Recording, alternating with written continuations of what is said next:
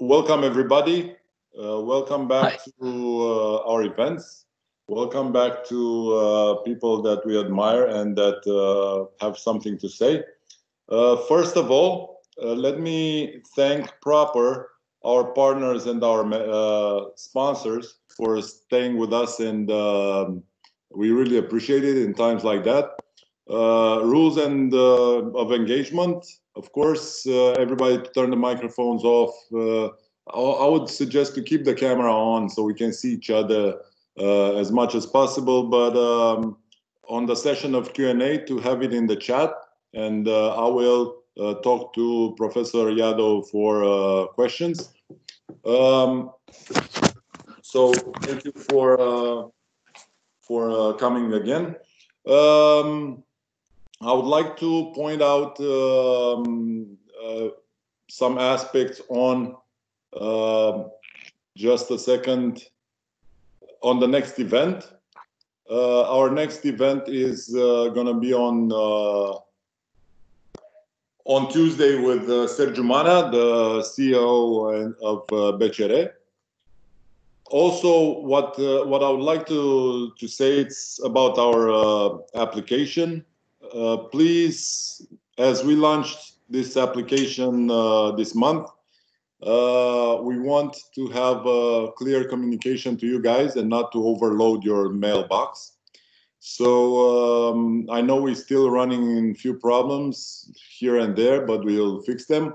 For people that did not download the app, please do so. It will be much easier further on to check in our events and to keep in touch. For the ones that have, please also check in to the events once you attend. So we don't, when we communicate stuff for the event, we don't want to send to everybody. We just want to send to the ones that are in the event. So our app is up and running. For some of you that might, I don't know, they might misplace the email. We either ask us, ask me, ask Sandra, ask for the people in Cluj, ask Karina. We can help you. The email was sent on the 4th of this month. So if you look on your step-by-step procedures of downloading the app, you find it in your mailbox from the 4th of March, from the 6th of March. 6th of April. April. Sorry, Sandra. Good point. 6th of April. But ask us and we'll be right there helping. Today, we have the pleasure to have an all-star with us. He's been with us sometimes, and every time he had some of the most appreciated events of all time. And he is a professor of strategic management and leadership. He is a regular lecturer at IESE Business School. He had sessions, he conducted various leadership and strategy sessions to more than 16,000 executives, many countries, many nationalities. What I like also, of course, my sports side, it's a member of the Strategy and Economic Commission of FECE Barcelona. He has an extensive executive experience, CEO of Group President at Sara Lee Bakery, CEO of Bimbo Spain, VP of Marketing and Sales at Bimbo, VP of New Business at PepsiCo, Frito-Lay Spain, and so on. He was elected Spain's best executive in 2000 by the Spain's Business Association, AED. Professor Miquel Llado. Thank you, Miquel, for being with us today. It's great seeing you again, and can't wait to listen to you. Good. Thank you very much, Virgil. So, well, good evening, everybody. It's a pleasure to be connected. I mean, technology fascinates me every day.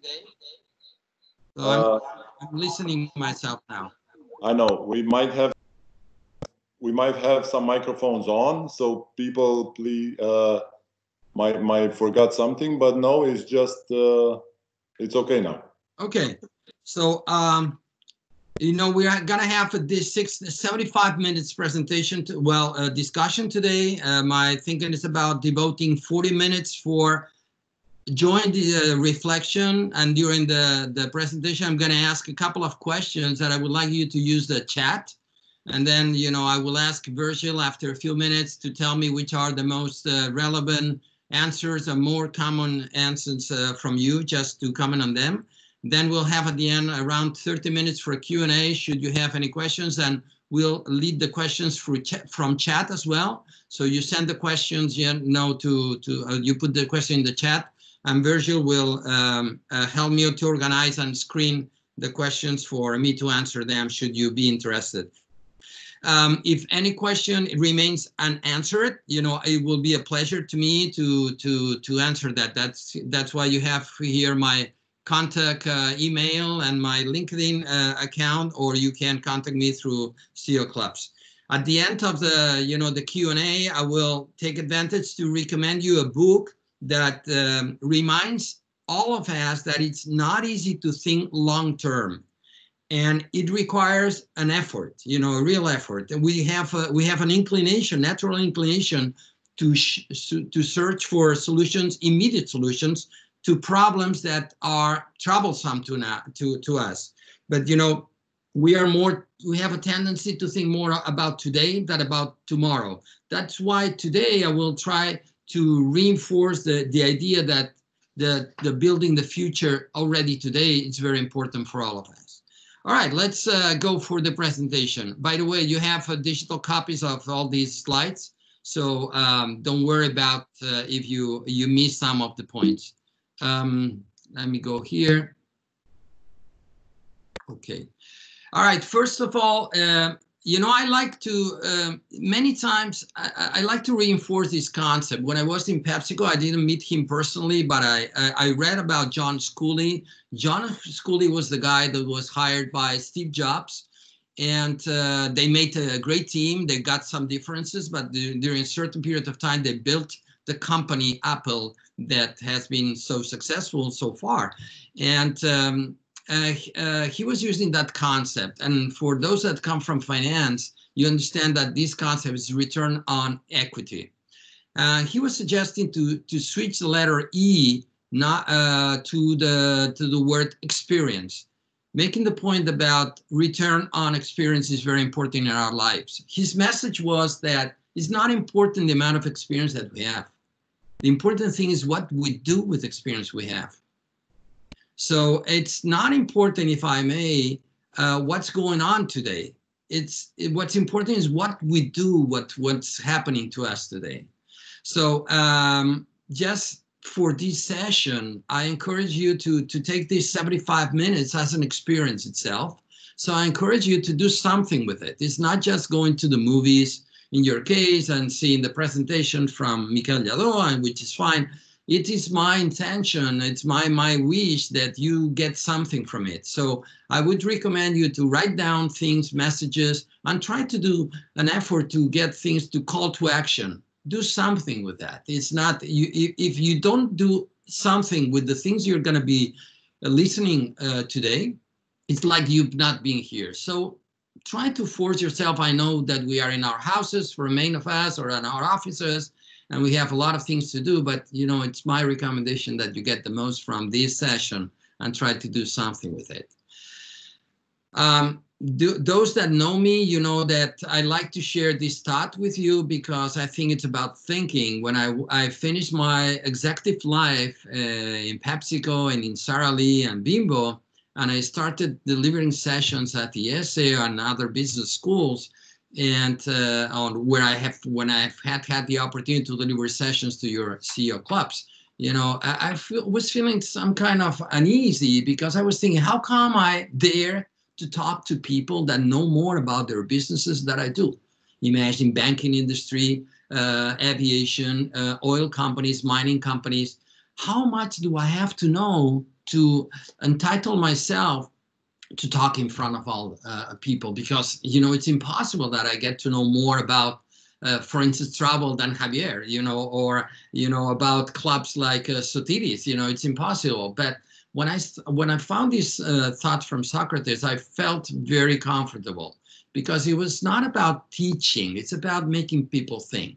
So this thought about I cannot teach anybody anything and I can only make them think, make myself very comfortable. So, you know, let's take advantage of these 75 minutes just to think and to reflect about all the concepts I'm going to be sharing with you.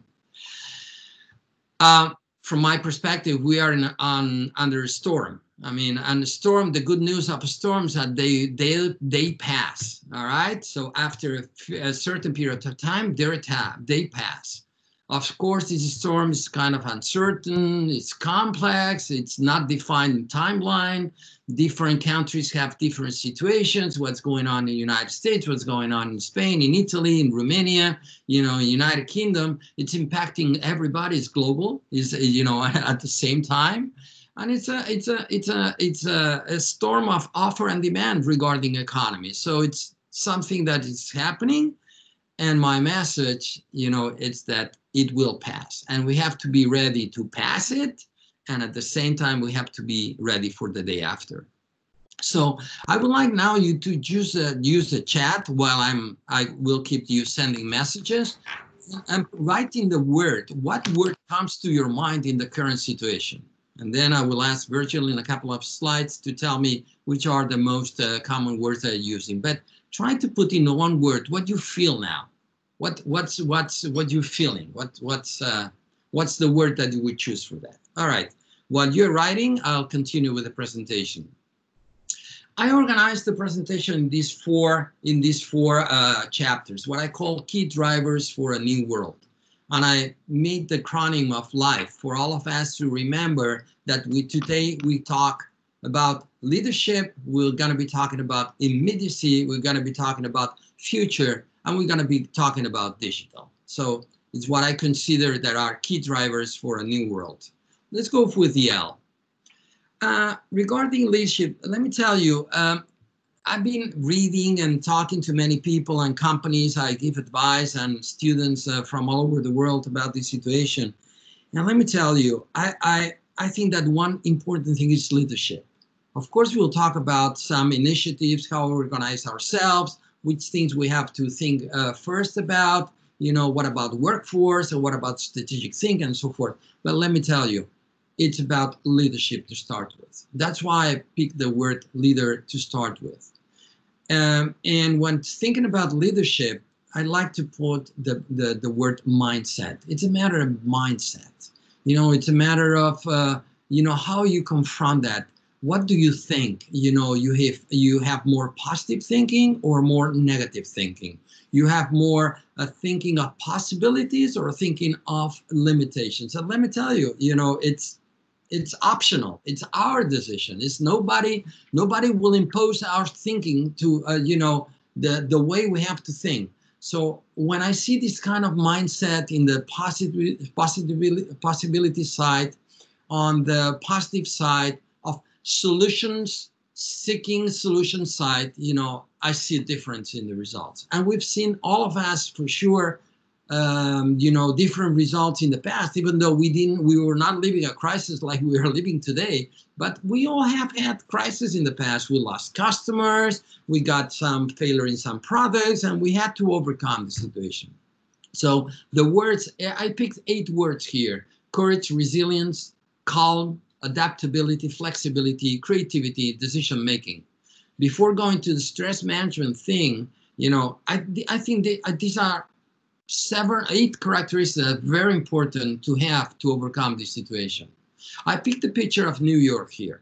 You see the image of Liberty Tower. The Liberty Tower is a tower that was built, you know, where the twin towers were built before destruction.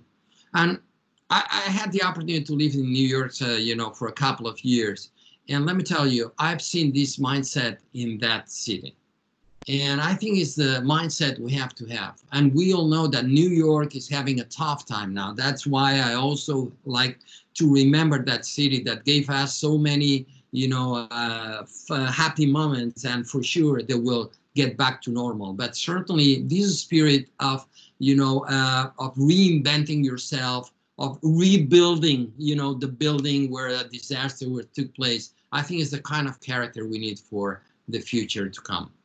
Regarding the last point on this page, regarding the stress management, I think that managing under the circumstances of stress is very important. And it's very important for company leaders, because if we are not able to overcome the stress and organize our thoughts and be calm and lead our people to the right place, probably we are not the leaders we should be leading that organization. And during this time as well, you have the opportunity to read the kind of leaders you have in your organizations. So it's a great assessment time. Because if I may, leading a company with everything goes fine, it's relatively easy with all the challenges we all have. But now in turbulent times is where you're going to be seeing the true leaders. And we're going to be talking a little bit about that. But let me make a point about the stress management. The guy on the right and the left side of the picture, but the guy on the guy that's on the right side of the picture is Alessandro Campagna. I was with him in Bologna, not even 1 year ago, and I remember we were sharing the stage in one conference over there. And one of the questions, and by the way, Alessandro Campagna, he's the coach of the water polo team of Italy that he made to the World Cup in last year. On the last World Cup, and he is a gold medal Olympic medalist in Barcelona when he was a player. And people was asking him, "Hey, Alessandro, could you tell us how one of the characteristics that make you pick the players that are gonna be part of your team?" I would say, well, in Italy, we have many good players, but if I had to pick one of the characteristics that I pick for the people to be in the team, are the guys that are able to play under stress. Because if you have a very good player during the first half of the game, it's relatively easy. You have capabilities, abilities, you pass the ball, you score, you're a team member. When everything is relaxed, you have plenty of time. But when you don't have that much time, and during the last 3 minutes of the game, you are there with the ball and you have to throw the ball or pass it to somebody else. And do you have the stress of if you make it, you get the World Cup. And if you don't make it, you don't get the World Cup. You really see the great players there. So I pick those players that I understand that under stress, they're going to be performing at very high level. I think that in these circumstances, we have to think about how good we are at leading under stress circumstances. And what I was saying about the opportunity to assess our teams is to read which ones are really high performers under stress circumstances. Because if you find these people, give them, all the opportunities to grow in your organization, because these are the guys and the girls to make a difference in the future. So just an example, that, links sports and management. I think it's a great point about being very good at stress management. All right, I went and I did some research, and certainly we have a virtual situation as we're doing now with the cameras. And I was looking about virtual leadership. And one of the things is that these are moments for true or of true leadership. True leaders will make a difference. Sometimes we're leaders, sometimes we're followers, and because now of the distance, we have to do very good at managing that. So let's see there are many theories and many concepts about this, and I picked a couple just for us to have a clear understanding of what scientifics say, which are gonna be one or several of the key characteristic of dimensions that will make a difference in terms of leading. Let me go for the first one. The first one is that there is a theory about transactional leaders. You can go to internet and read as much as you want about this concept. The concept, in a few words, to make the long story short, is that it's transactional. Is that why I picked the picture of this bar, this cafeteria. You get some product, you pay, you give the credit card, you pay money, you get something. There are leaders that lead like this. You pay a salary, you get a return. You don't pay a salary, you don't get a return. And that scientific say that, transactional leaders are not as efficient or as effective as transformational leaders. And the more I've read about it, they're talking about transformational leaders really being even more important when the tough time comes, like now, in virtuality, when you don't have the face-to-face relationship that we used to have, or we are not having that face-to-face relationship with the same dimension. The good thing for me is that, you know, and now I'm going to be sharing you some characteristics with of the transformational leaders, that it's good news. It looks like humanity, people that are able to be close to people, people that are able to listen to people, people that care for people, you know, are going to make a difference. So it's not time based on scientifics for transactional leaders, but it's time for transformational leaders. They say that they get better results, and more so in this virtuality reality that we're living. Let me share with you 4 dimensions of transformational leaders that I would like you to think about them, to see how much or how good you are at these dimensions of this transformational leadership, and more so think about the people you have in your team. Because the more transformational leaders you have, the better off you're going to be for the future based on the scientific analysis that I've been able to go through.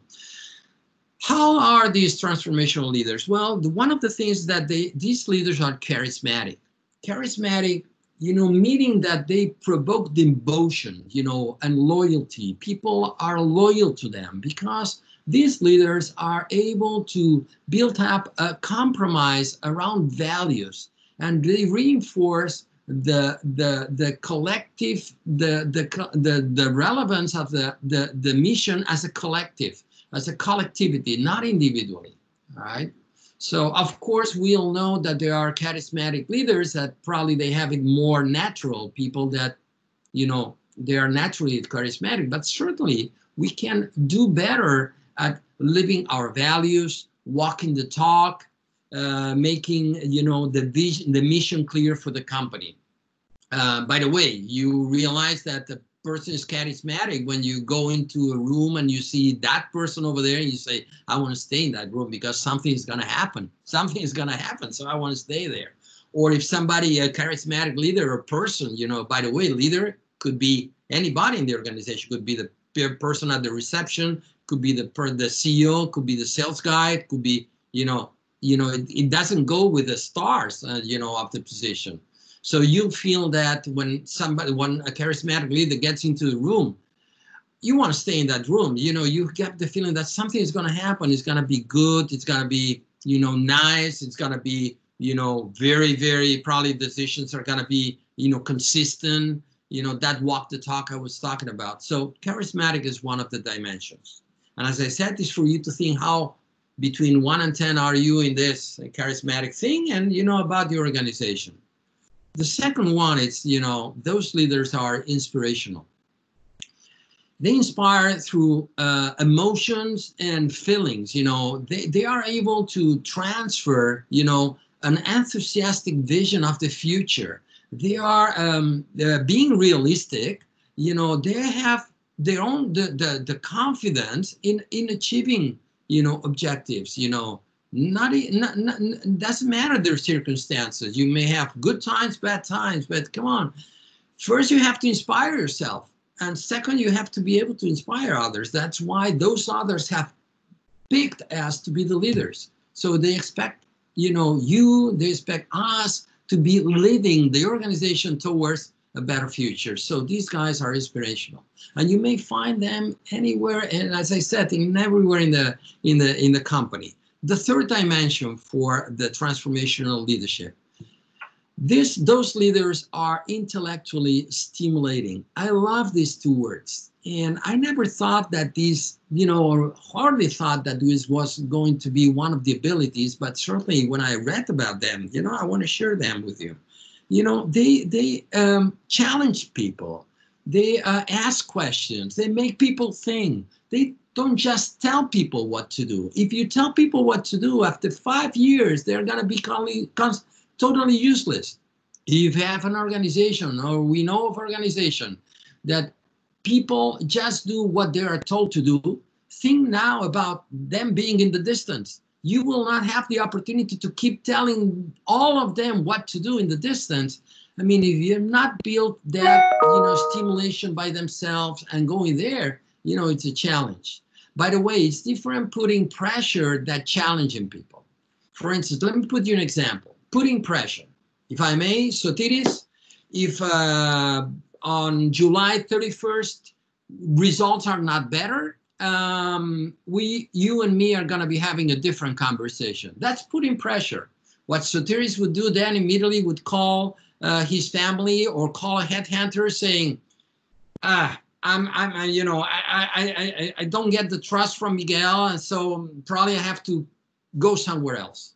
But if I tell Sotiris, if on July 31st we don't get better results, the company or the organization is going to be in a difficult situation. What can I do for you? What do you need from me? Do you have any ideas? Can we share thoughts? Then Sotiris, with that kind of offering, he doesn't have time to talk to a headhunter. He doesn't have time to talk to his family because he's part of the solution. He's not going to be feeling himself that he's part of the problem. So, and when you are part of the solution, you want to be in that project. So I like very much this intellectually stimulating thing. The third one. Let's go for the fourth one. Individually considerate. Two beautiful words put together. Those leaders recognize the needs and abilities of each member of the team. It's not the same for everybody. They treat people like individuals. They develop them like individuals. They are able to read the potential that they have. Some may go to the moon, some may go to another planet, some may stay here.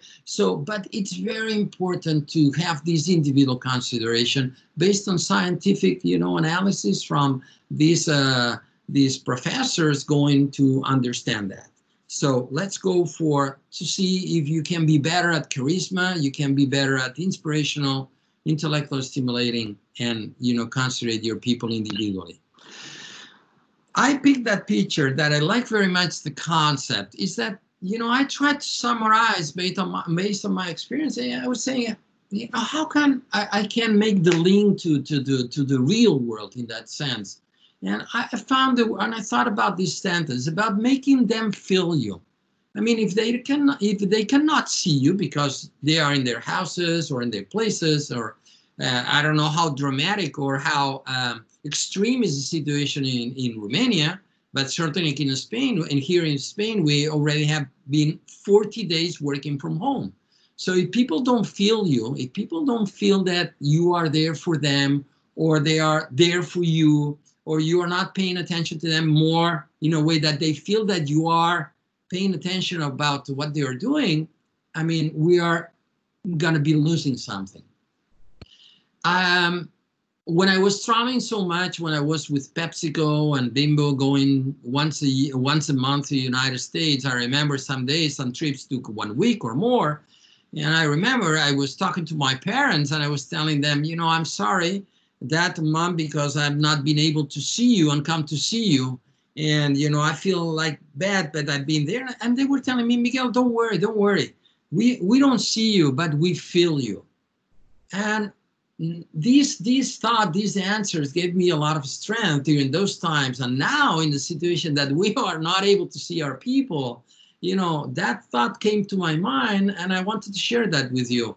If people feel you, that's very powerful, very powerful. So, make everything you can to your people to feel you. Don't call them to control them. Just to control them. Of course, you have to ask questions, but pay attention to what they need, how they feel. Our houses are getting smaller and smaller, no matter how big they are, how small they are. So leaders are the ones to make that house bigger, that space bigger, give you room. Come on, make you think about the future is going to be, bigger than it is today.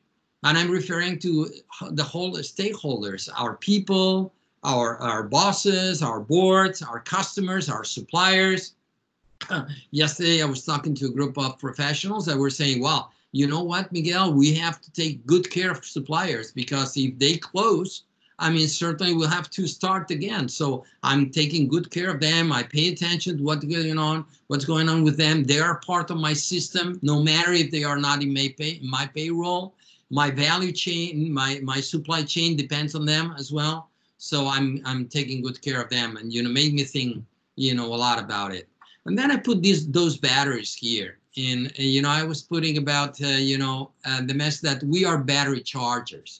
So if we're not able to, when we call our people, that to leave them with more battery or more energy that they had before talking to them, let's not talk to them. We are not doing our job. I mean, we are there to make these guys to have more energy. So we cannot let them with less energy. We have to be able to enthuse them. I mean, hey, by the way, for a salary, people, we work. But for a project, we give blood, tears, and sweat. Okay, so it's very important that we are able to transmit that. Let me take that minute. And Virgil, from the first question about the words that people were having in their mind during these times, could you share with me some of the words that people were saying?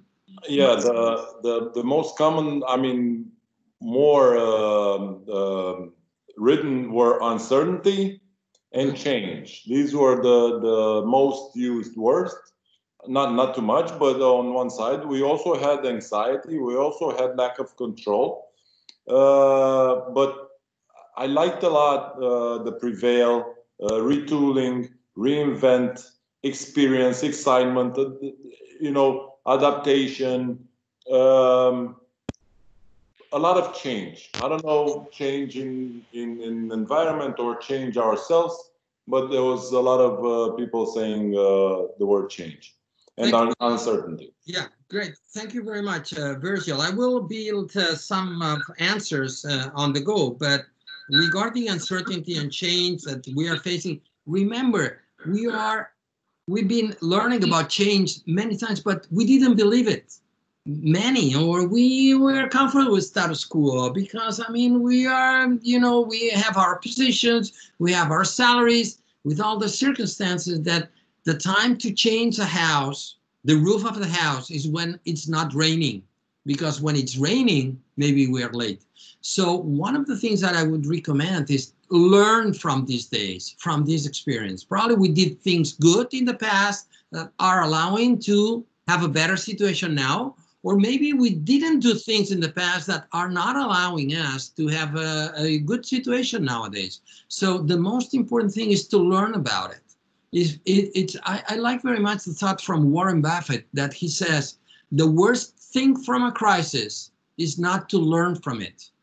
So one thing we cannot afford is to learn from it, to reflect about what thing we could have done better and what things we have to do better, and not just to focus on the past, but focus on the future.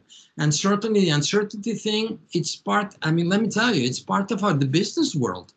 I don't know, as managers, as leaders, as business people, I mean, we're facing problems constantly, and we have to be ready. We are not here to avoid problems. We are here to manage problems. And now, this thing happened, and I like to think about, we've been, until now, like training. We've been, warming up. And now we are in the final. We are in a great game. We are in the finals. We have to make that game.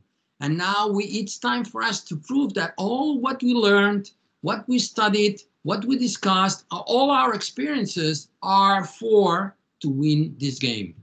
So it's very important that we use all the things we learned in the past to make them good use of them. And yeah, we've heard all these years about VUCA, the volatility, uncertainty, complexity, and ambiguity that we're going to be facing in the future. The point is that this came too fast. It's like 10 years happened in two weeks. But yeah, I agree with you. We are in an uncertain situation, and this anxiety, this loss of control. But guys, if I may, it's up to us. So it's our mindset, the way we face the situation, the problem, and the obstacle. It's gonna make a difference.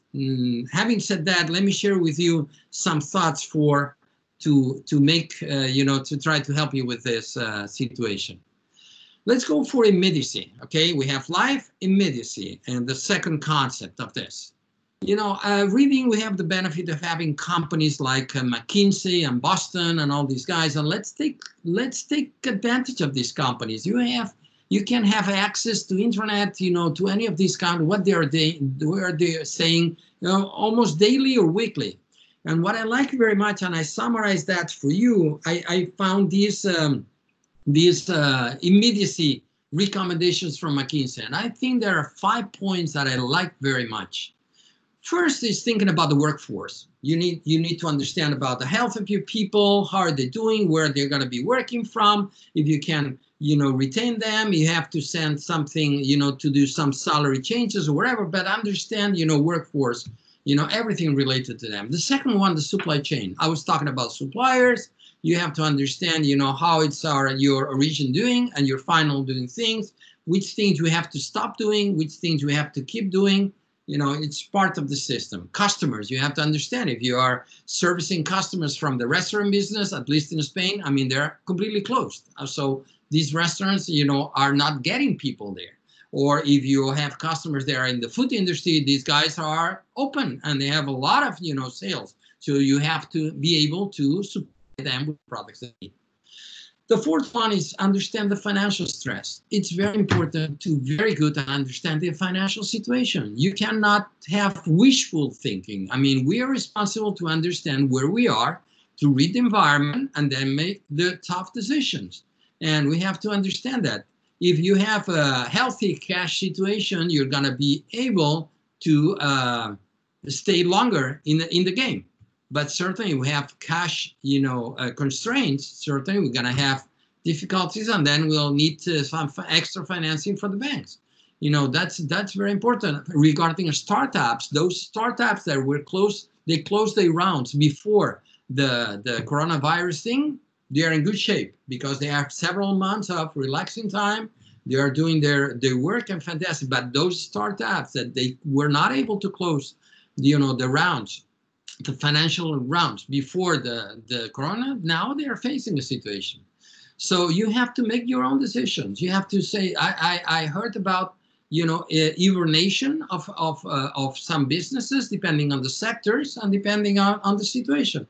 But it's very important you have a realistic understanding of which is the financial situation they're facing. And I like very much the fifth point. It's about the nerve operating nerve. And I like the word nerve because it means tension. It means, come on, I'm there to do my best, to think about it. And come on, it's up to me. I can listen to everybody, can hear everything, but then I have to make my own decisions because it's you that are in Bucharest, in that corner, in that sector, with those customers, with those numbers, and nobody else but you have, you know, the good answers, if I may. Okay, you may call it operating nerve, commission, crisis commission, committee, whatever you want to call it. But I think these 5 points have helped me with many companies I deal with.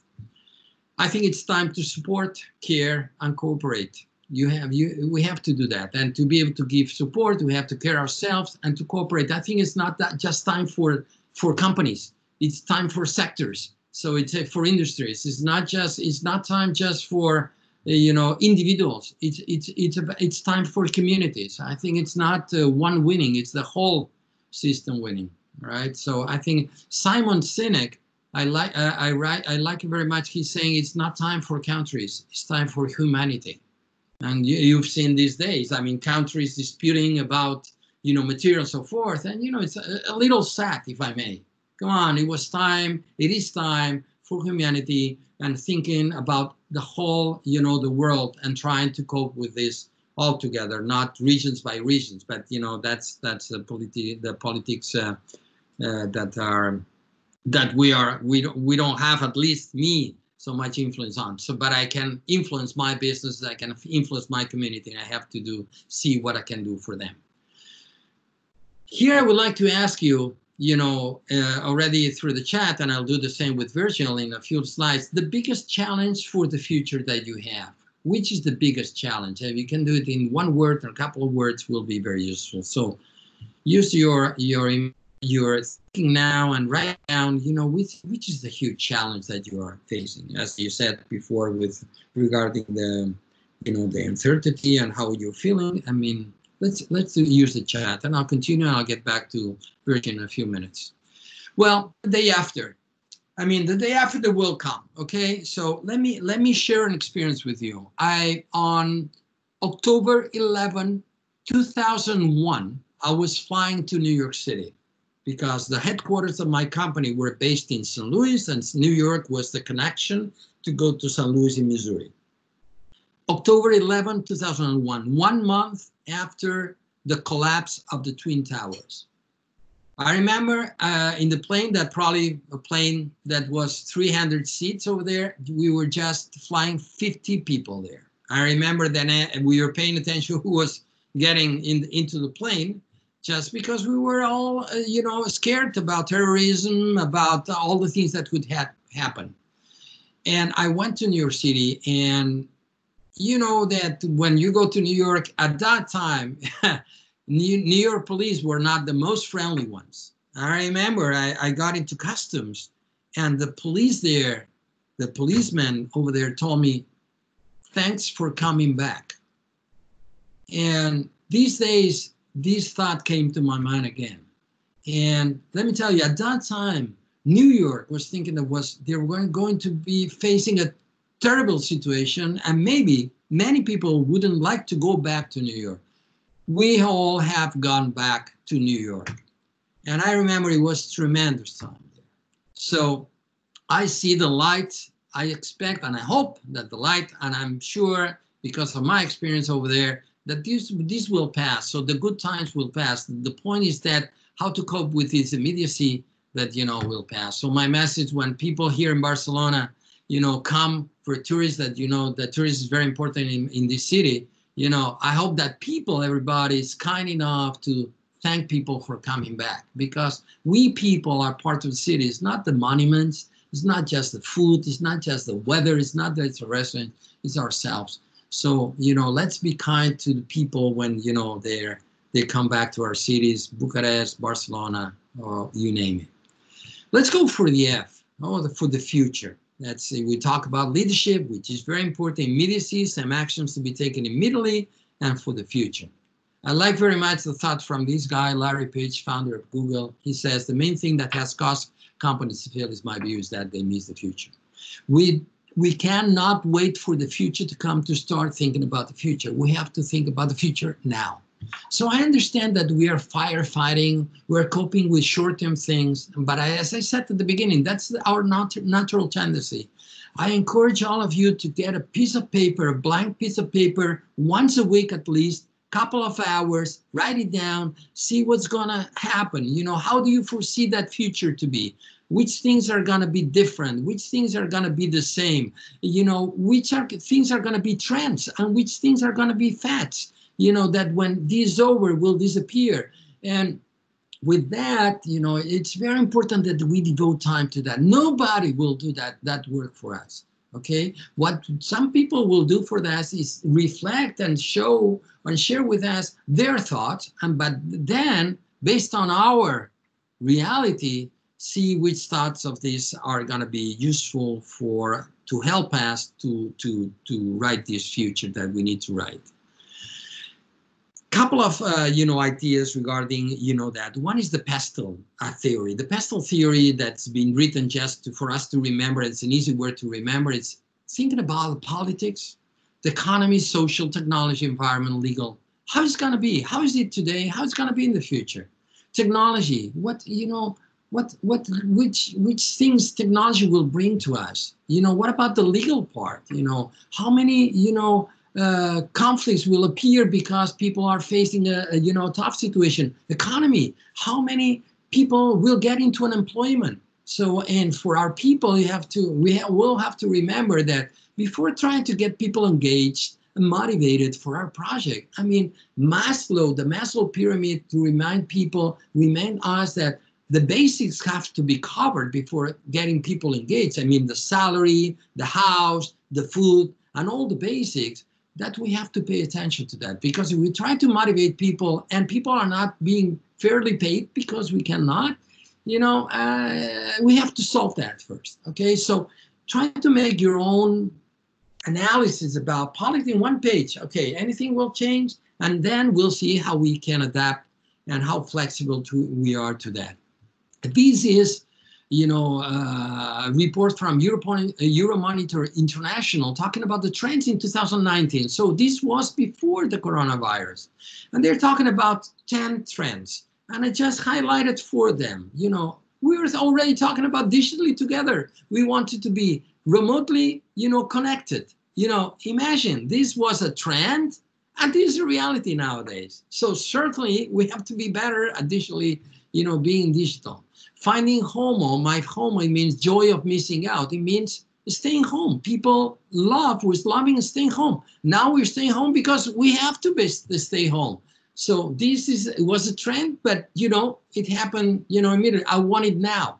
The delivery companies like Globo, like Deliveroo, like Just Eat, all these companies are very useful for people that cannot get out, to get, the food or to get the price. So imagine, how important it is. And loner living, now we are living, maybe not lonely. We have the benefit of having families, but these are trends. It's for you to think which of these trends will continue happening and which trends will not be there. This report from Boston Consulting Group, it happened in March 16, so almost 1 month ago. And they were asking this survey. You'll see on the left side, plan to spend more, a survey with consumers, and plan to spend less. But these are reports that you have to reflect for yourself. So as you can see on the left side, those that are in the organic foods, preventive health care, household care products, vitamin savings, they are on the good part based on this survey, okay? On the right side, certainly luxury, travel, outwear, restaurants, gambling are gonna be a challenge. So, the leadership part that I was telling you about needed to reinvent things, or the retooling that you were talking about, more important on the right side. But certainly, it's possible, and we have to understand what we can do and what we cannot do with our business. That's why I picked that summary of this Harvard Business Review from these 2 professors, Reeves and Daimler, that they are saying that adaptability being the new competitive advantage. Sometimes we think too much of our companies that we are powerful because of the buildings that we have, the brands that we have, the assets that we have. Yes, certainly, but we have to think that one of our competitive advantages is our ability to adapt, and more than ever now. Right. So, and my thinking is that we are companies, and we are different. Companies are different than businesses. A company may have different businesses. If some business will have no future or a more troublesome future, that company have to adapt and use all the brains and talent that we have in the company to reinvent other places to go and do business. So the ability to see what thing will last and what thing will not last, this is our role. So I like very much this sentence at the bottom saying, learning how to do these things is very important. And taking advantage of the change management or change that you were talking about, Cotter is a professor of the United States. He's recommending to accelerate change, to move from hierarchy to working as coalitions and networking. So sometimes companies, or many companies, will work like hierarchies, and he recommends to do that kind of networking. And more so now that people are working from home and we are not face-to-face so much. So, for you to think about the organization, how you organize the change, this is a recommendation that comes from Qatar. And let's go for the digital part. Let me tell you, digital is becoming more and more important. And suddenly companies that were not ready for digital, now they surprisingly, they're behind. Look at this survey. It was made to 473 CEOs in 2019. And I just highlighted the 32%, meaning that just 1/3 of these 473 CEOs we're saying in the top 3 priorities that IT was the top priority. I bet that now this is a top priority because either we're digital or we might be out. So think about this as CEOs that many of you are. And I highlighted the innovation. Look at this, just 8% we're saying innovation to be an important part of their, I mean, either we are creative now and we are able to use, using your words, to retool, or using the word reinvent, or we might be out of the, you know, as a sector of a company, of the game of the future. So I think that these two things, IT related and innovation, have to be part of the future. As an example, let me put you this example. When I'm talking about digital, I was thinking, what example I can bring to the table. And it's Estonia. Estonia is a country that was, you know, under the Soviet Union influence until 1991. And it's a North country in North Europe, you know, 1.5 million inhabitants. And these guys have decided to become the new digital nation. So everything is digital over there. So they call themselves Estonia. You can go to the website. My message here is that it's not about resources. It's not about having a lot of money. These guys, they don't have, you know, like Norway, you know, oil, you know, plants. I mean, they don't have, they have talent. They have talent. And they, I mean, and they have talent that, you know, until 91, they were based on the common education. And as of 91, they're a new country. They're making a difference.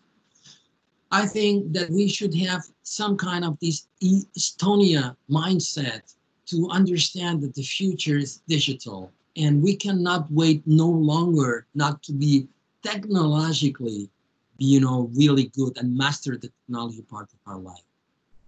Everything is going to be, many things are going to be digital, automation. And here I wrote 7 concepts that came to my mind: e-commerce, e-leadership, e-management, e-learning, e-coaching, e-negotiations, e-health. See how many things are going to happen. We cannot miss that future because we feel like we are not there for the digital. It's a must. Having said that, and before going to Q&A, Virgil, could you share with me which are the main challenges that people were writing about? Yes, I saw reinventing 2 times. 2 times was new reality. Okay. Also, to understand and adapt to the new reality, but keeping and remembering the lessons learned. Okay. It's another challenge. Gaining experience, improving, adapting. I again, uncertainty, not so much. Good. But reinventing was and the new reality was dominant. Good. While you are sending, you know, writing down questions for Virgil to pass to me, you know, I'm going to be talking about the points that you're saying as new challenges. Certainly. What I propose, Miquel, is to share the screen so everybody can see you. Okay. Good, you know, and in the meantime, well, they're writing. I'm not inviting you to talk because you are so many people, and we would not be able to answer everything. Remember, if some question remains unanswered, you know, it's going to be a pleasure for me to answer them later. As I said, I think that if I should pick one word from the whole presentation here, you can ask to go to models and frameworks to help you with the strategy. And of course, you have many people in your organization help you with that. Mindset is very important. Mindset is very important. And it's very important that you have in your organization people with the right mindset. It's not the same leading a company when everything goes smooth. It's not the same. One of the things you have to do is to think if people that you have in your organization are the right ones to lead your organization in these troublesome times. If you have people thinking more about limitations and they're more negative, they're not giving energy to the others, probably these guys are not good for these times in the company. And let me make you think about yourself. Are you this kind? Do you have this kind of mindset? Do you have the willingness to overcome all these situations, to think about new possibilities, the new businesses that are there for many people to take it? Or we are more anchored in the past and complaining about, wow, the future is going to be tough. Of course it's going to be tough. It's not going to be easy for most. But certainly there you will see in 10 years' time people that flourish and companies that will not. and will not be based on the resources in themselves. It's going to be based on the talent. That's why the idea of the Estonia that I was thinking about. Taking advantage of the learning. You know, get sometimes what we're learning and take your notebook and your learnings and from that to grow. You know, it's that we grow because we learn, because we reflect about things that we could have done better, on that we are doing good. You know, if I may, I recommend you to go to the videos that Andrew Cuomo, the mayor of New York, is doing every day at this time. I think it's 4 o'clock New York time. And he shares with the world for 20 minutes what's going on in New York. Let me tell you, he's using the word reinvent New York City. He's talking about that mindset. He's talking about, you know, it's not time for complex politics, you know, disputing with Donald Trump or other leaders, or talking about Connecticut or New Jersey. They are getting together, the governments are trying to be one team because they need to be united. So I recommend you to do that. And, you know, I think it's a great, you know, he's a great leader for what I see, you know, in difficult circumstances, that what we need now. Go ahead. What questions we have, Virgil? Hello? Maybe you have the mic mute. Yeah. First of all, you didn't unshare the Q&A, but that doesn't matter. We have a question. Being a member of boards in startups such as Cabo, what are the lessons, strategic insights that you can share from startup world during this period that big companies can learn?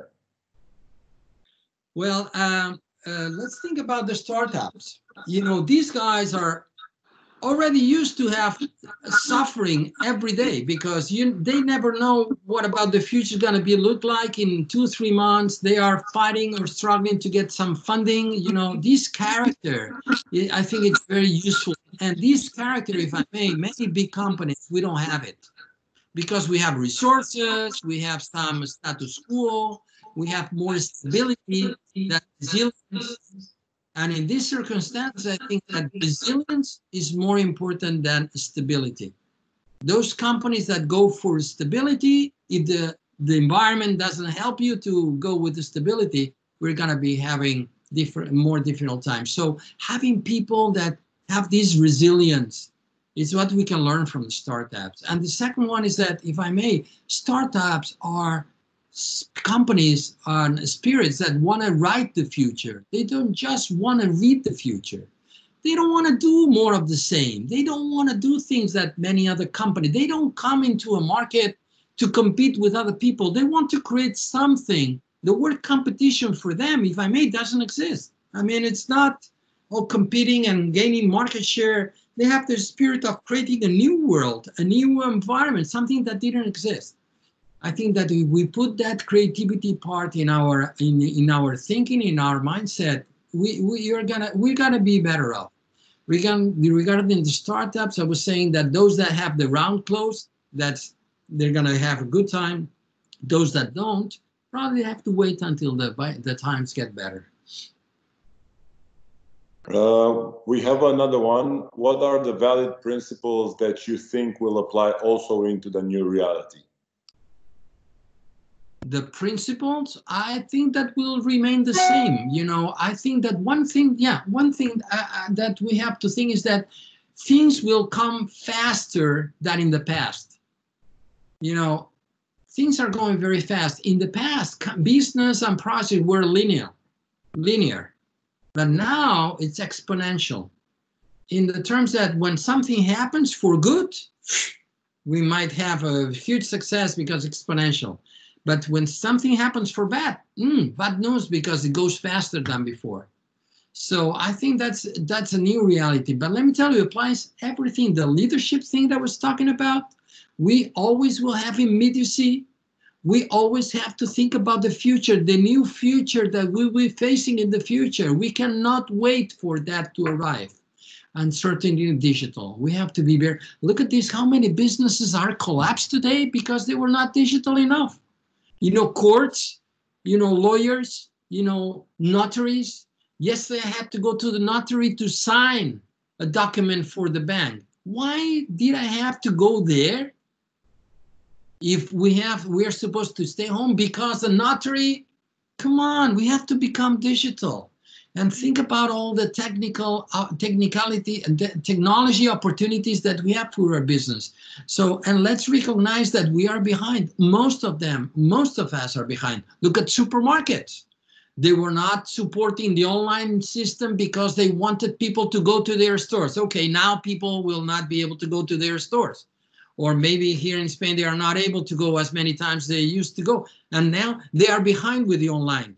If I may, shame on them. Shame of them, because they had the opportunity. They had the red flag from Amazon and all these companies saying online is coming, and they were against that. And no, I want my consumers to come to my stores because the experience, come on, the experience can be as good as it is in online as it was in offline. But come on, let's think about our businesses and see how we're doing with that. You know, I've seen restaurants here in Barcelona that they don't have the restaurant open, but they have opened the kitchen. And they're using Glovo, and they're having more sales now than just filling out the 40 tables that they had in the restaurant, because now they have thousands of tables at their availability for them in the Barcelona, thanks to the new technologies that companies like Glovo are bringing on board. But if the restaurant doesn't have the name of the customers, or they didn't care about the address, or didn't care about them, you know, we're missing that. Yes? I don't hear you. Sorry for that. I'm trying to keep it off because I know it's some echo in the microphone thing. You think this economic crisis in this year, 2020, will be tougher than the 2008, 2009, and why or not? Why? This is my opinion, but it's my humble opinion, not because I am in front of you, I have the truth. By my opinion, it's going to be different. It's going to be different. It's going to be different. It's global at the same time. So I think that it should make us more united, more thinking about being a human, you know, group that countries. I think that at that time we thought that it was something that was going on with the United States and their own politics in the world. I think it's different. Tougher, you know, I think it came faster in our case because it's affecting everybody. But the way to solve it, I think, is exactly the same values and principles that made countries to overcome the ones in 2007, 2008. Of course, it was a financial crisis. Remember that we're scared about the amount of unemployment. It was very tough. It took 5 years to recover. And many didn't recover, and many did recover. That's why I think that one of the values that we have to do is this mindset and thinking, okay, let me read this situation. Let me understand that. And let's see what I can do with that. And as I said, you know, now it's a game. Now it's something that we need to prove ourselves that what we learned in the past is going to be useful for now. Because let me go to, because as Virgil said, you know, with the Football Club Barcelona, if you train, you win all the games, but you don't make the final, you don't win the final. Come on. You have to you get Messi doing the scoring in that game. I mean, scoring in normal games, that's good. But scoring the final, that's the most important thing. So now it's time for us to prove that what we learned in the past is going to be useful for us to be very, very good, high performance. You talk about leadership and different types of leaders, and that's actually a process between leaders and followers. How that change in the process? I mean, is just going to be a hierarchical relationship of leadership? My humble opinion again. I think that hierarchies have no future. I think that networks, it's part of the future.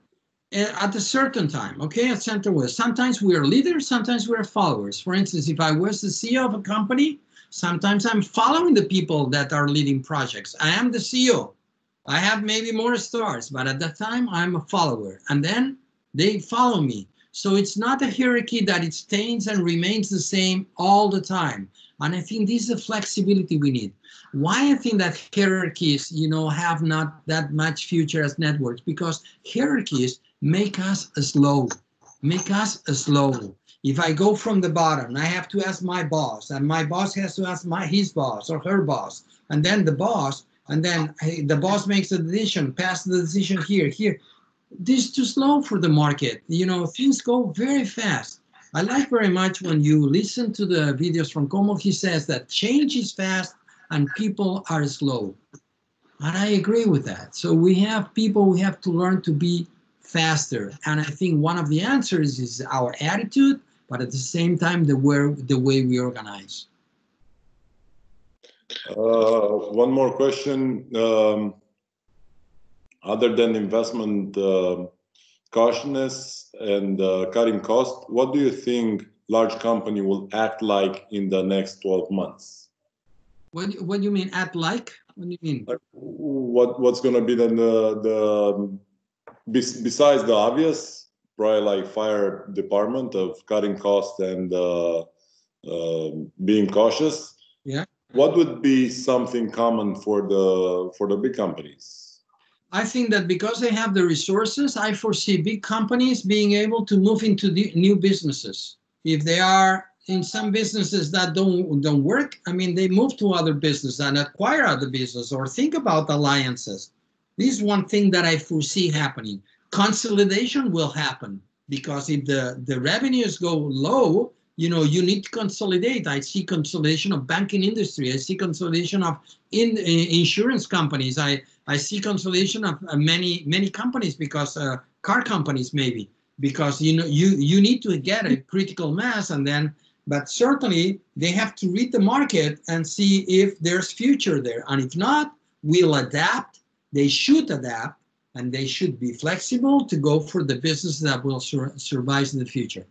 And one thing that I like very much before the coronavirus, the first time I read about the chief digital officer was from Starbucks, from the Schultz organization, that he picked or he placed the chief digital officer.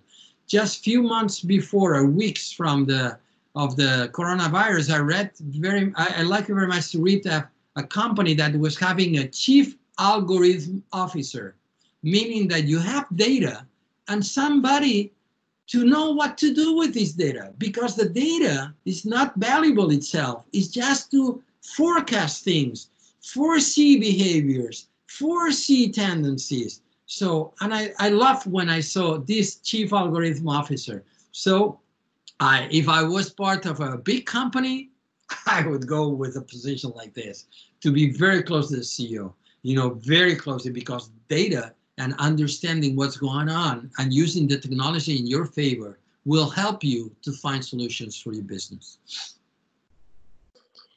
Thank you, Miquel. These were the questions. Thank you for a great presentation. Thank you for your energy and inspiration.